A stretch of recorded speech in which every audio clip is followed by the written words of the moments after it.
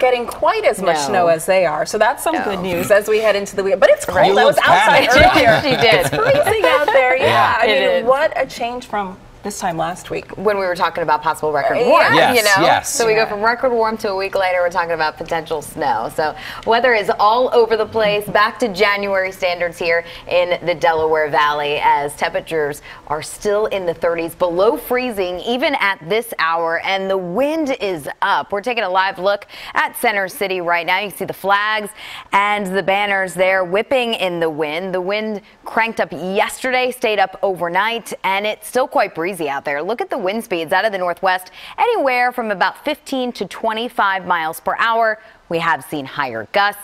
Temperatures started off in the 20s this morning, and we're still in the 20s in Allentown and Trenton. 30 degrees in Philadelphia. It's 32 in Wilmington, 31 in Millville, and 28 degrees still in Lancaster. When you factor in the wind with the air temperature, it feels a whole lot colder out there. So you will need to bundle up. Make sure you have on all the layers and you have the winter gear with you. It feels like 18 in the city, feels like 22 in Wilmington, and 21 down the shore. Now, temperatures will only rise a few more degrees this afternoon, and that's even under plenty of sunshine. 34 degrees for your high temperature, but it'll feel more like the 20s through the rest of the afternoon. Storm Scan 3 showing things are quiet. Not much in the way of cloud cover. All that cloud cover to our south and west, out ahead of this storm system taking shape across the center of the country, waiting on this piece of energy in the Four Corners area to push this in our direction. And it'll get here as we head into tomorrow. So we're dry tomorrow morning, temperatures in the 20s. It will be a cold start, but at least we don't have to worry about the wind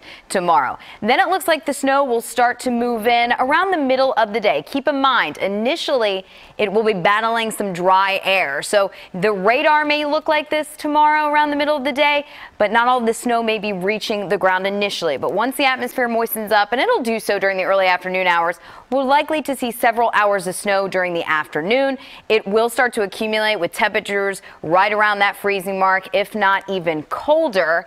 And then as we take it into Saturday evening, notice what starts to happen. Warmer air pushes in from the south, so we'll see that snow change over to maybe a little bit of sleet before all rain. And it'll likely do that by 6, 7 o'clock in the city and point southward, and temperatures will be rising as well, well above freezing. So any snow that fell prior to the changeover will start to melt and wash away with that rain. However, where the colder air holds on longer, that's where the snow will continue to fall into tomorrow night before all this precipitation comes to an end. Now, a winter weather advisory has been issued for the Lehigh Valley, Upper Montgomery County, Upper Bucks County, and the Poconos. Starts at 10 o'clock tomorrow morning, lasting through around midnight or early Sunday morning. And this is where that colder air will hang on. This is where we may not see the changeover.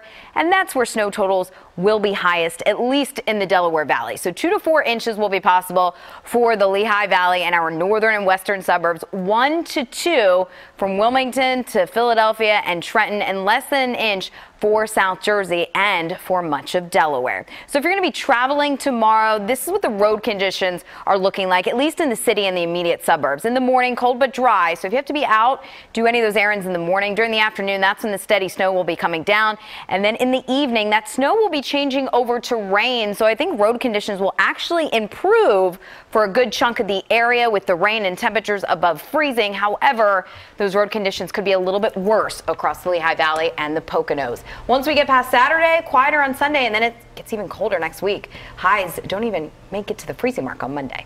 All right, back to regular January weather. Yeah, all right. Thank you, Tiffany. Thanks, Tiff.